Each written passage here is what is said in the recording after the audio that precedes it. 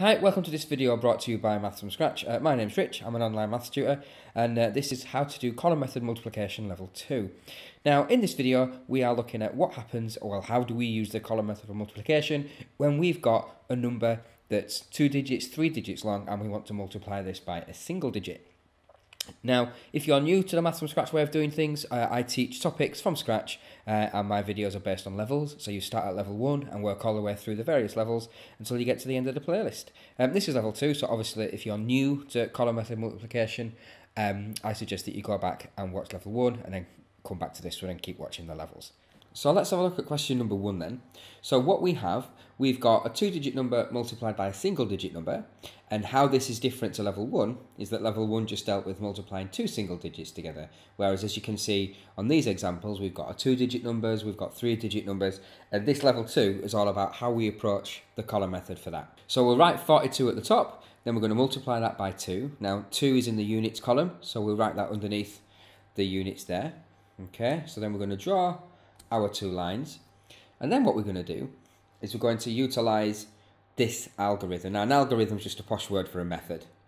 So what you can see now, I've actually just added a little faded version of this method. I'll put my time sign in there, and then this is the process that you're going to follow. So we're going to start at the 2. So the first thing we're going to do is we're going to multiply upwards. So that's your step 1. So 2 times 2 is 4, and then what we're going to do is we're going to multiply this 2 by that 4. So it's that kind of pattern that you're going to follow. So then that's step 2.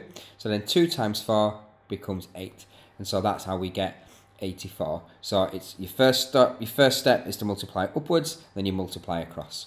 So let's have a look how this applies to example number 2. So we've got 44 times 2, so we'll set up the same little method. So 2 is in the units column, so we'll write the 2 underneath the units column.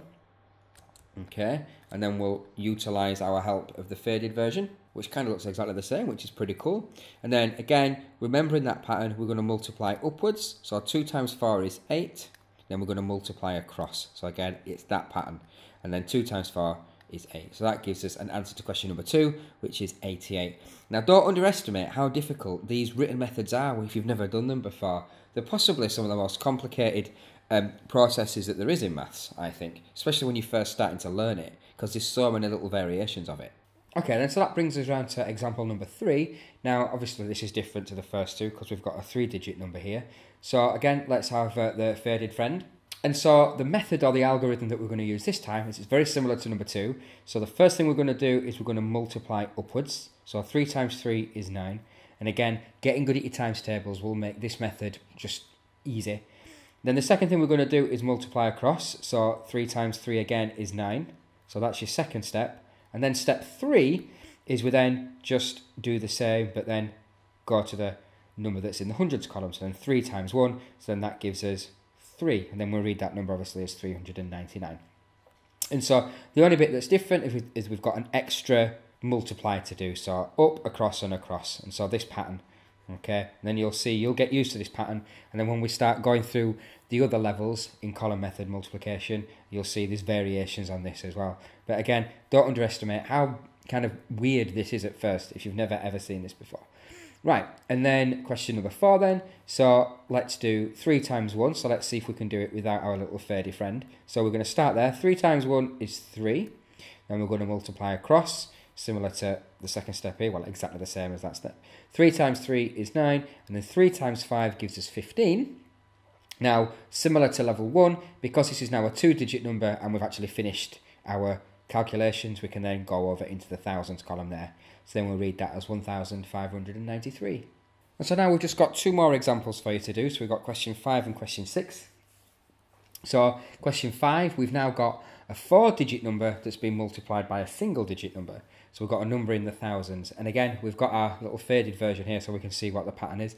Now you can more or less predict, I can imagine, what you have to do here. So let's just write it on. So we're going to do 3 times 3. So we're going to multiply up. So again, that gives us 9. Then we're going to go across. 3 times 2 is 6. Then we're going to go again. We're going to go across to the other 3. So then 3 times 3 is 9.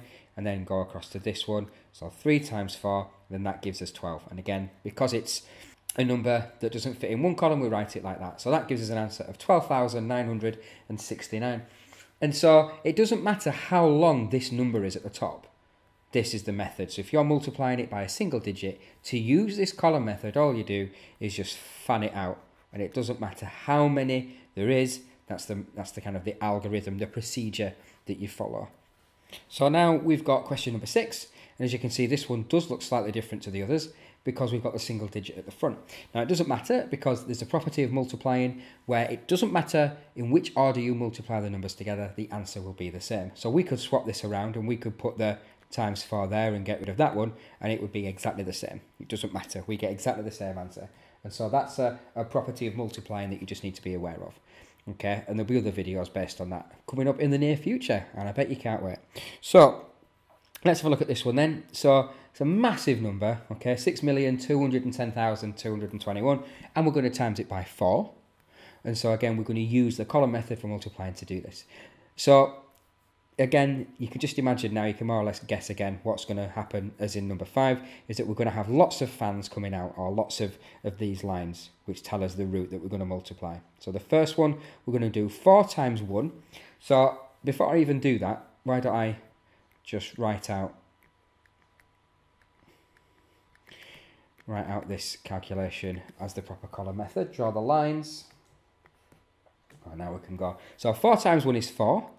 Then we're going to multiply this one, multiply across, so 4 times 2 is 8. Then we've got another 2, so 4 times 2 becomes 8. 4 times nothing, well that's nothing. So then we've done that, then we're going to multiply across again, so 4 times 1 becomes 4. 4 times 2, when you don't have to write these lines on when you're actually doing the calculation, this is just so you can map out the root in your head. 4 times 2 is 8, and then now we're on the last one, the last column. 4 times 6 gives us 24, and that means we can encroach in this other column there with our 2-digit number. Okay, and so my answer for that is 24,840,884. And the convention that we have in the UK, which is where I'm based, is that we can just put little commas in, just so we can easily read that number. So, as is the case with all these videos that we do here at Maths from Scratch, here are some practice questions for you to have a go at. The answers to these will be given in the answer walkthrough video that accompanies this level. So, thanks for watching this video brought to you by Maths from Scratch. If you found it helpful, please like, subscribe, share the love, share it around, recommend it to people you think might need help with this, and I'll see you again soon. Thanks.